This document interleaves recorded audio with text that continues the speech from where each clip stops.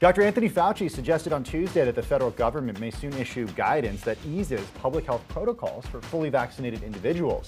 Quote, "When you say, wait a minute, if I'm fully vaccinated and my daughter comes in the house and she's fully vaccinated, do we really need the same strict rules?" Fauci said in an interview with CNN. Quote, "Common sense tells you that, in fact, you don't have to be as stringent in your public health measures."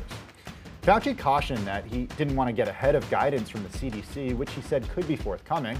Health officials also say that people who previously had COVID may be asked to wait a little bit longer before getting vaccinated.